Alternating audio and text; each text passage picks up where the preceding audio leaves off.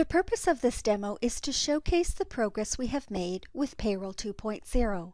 Please note that this information is subject to change since development is still in progress.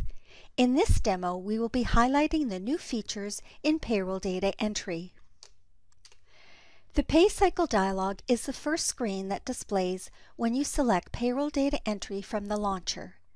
Two new fields have been added: the period starting date and the check date. The period starting date is the first date of the pay period. This date can be printed on the check. The check date is the date that will print on the paychecks and is used in payroll tax calculation to obtain tax rates and limits. It is also used for tax reporting purposes. To ensure the accuracy of your reports, it is critical that you keep the check date in the current processing quarter.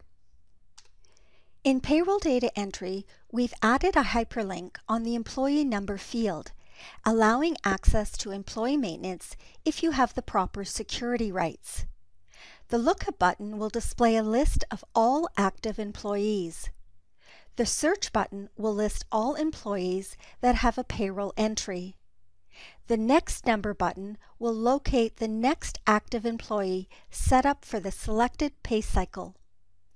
This button will display a list of all terminated and inactive employees and will only be available if the appropriate security event is set in role maintenance.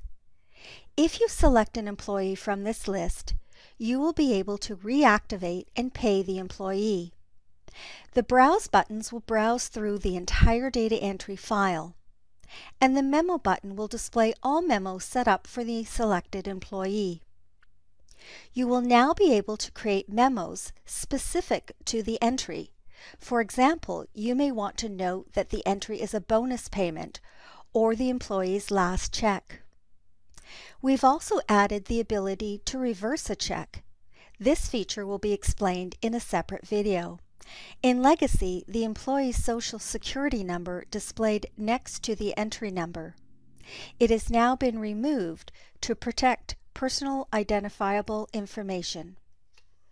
No changes have been made to the Header tab, so we'll jump over to the Lines tab.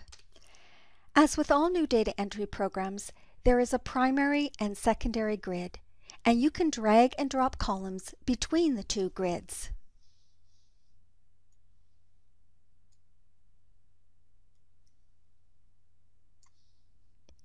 You can also insert rows, delete rows, rearrange the order, and reset one or all rows.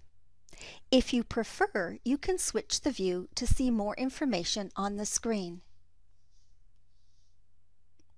If you have the appropriate security rights, you can access earnings code maintenance, deduction code maintenance, labor code maintenance, and workers' compensation maintenance.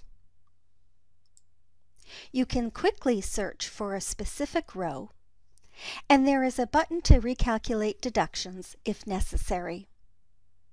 This concludes the demo for payroll data entry. Thank you for watching.